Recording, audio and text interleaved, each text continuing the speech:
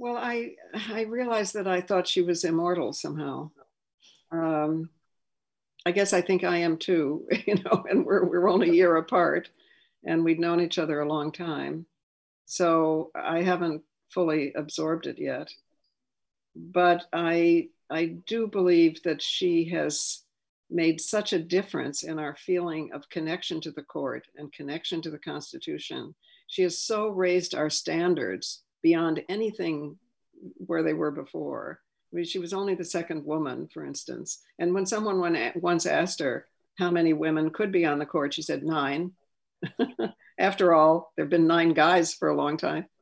She just always was miraculously ahead of us. And if we can keep her in our minds as ahead of us in that way and keep asking ourselves, what would Ruth do? What would Ruth say? Then she will be with us. And we knew each other, and she was my teacher in so many ways.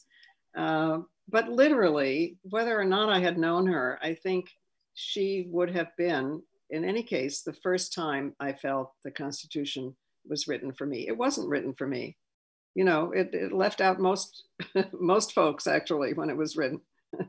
And she brought women into it in a real felt way, with pregnancy discrimination, all kinds of sexual assault, body issues that had not been there before. She